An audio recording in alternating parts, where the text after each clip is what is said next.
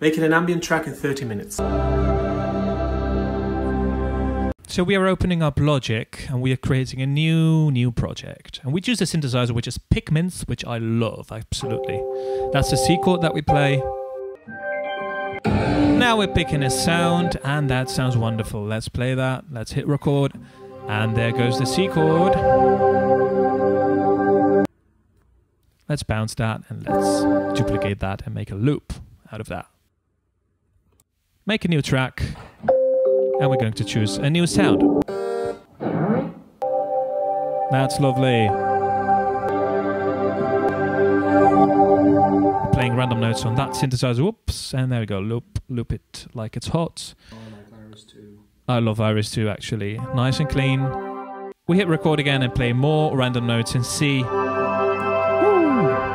Loop that. We're going to loop everything.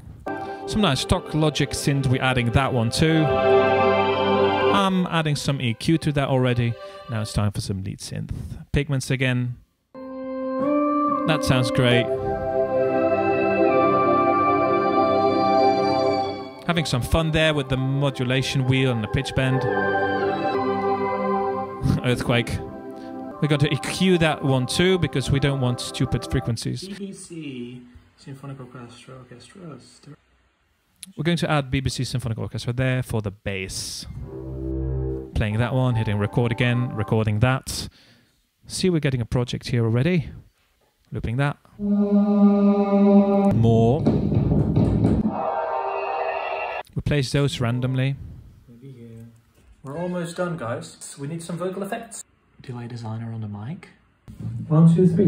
1, 2, 3. That's going very well. Simple pitch shifted. Hello.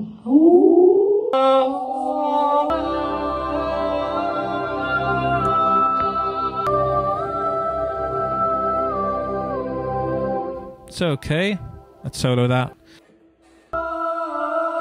Adding some nice compression here, which is a great one called Combear. EQing again. And I'm going to add this reverse piano trick.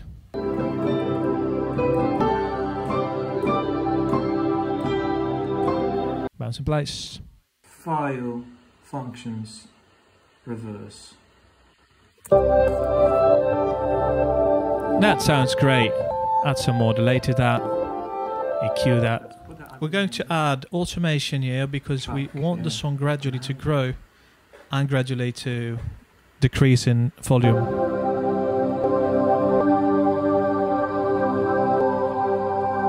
And we want more sounds there.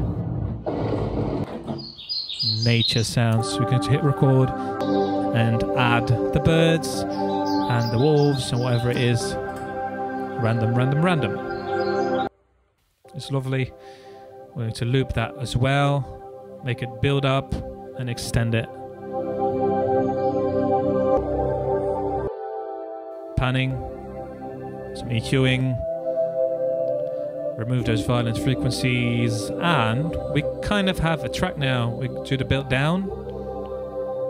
Okay, one more vocal take indeed. And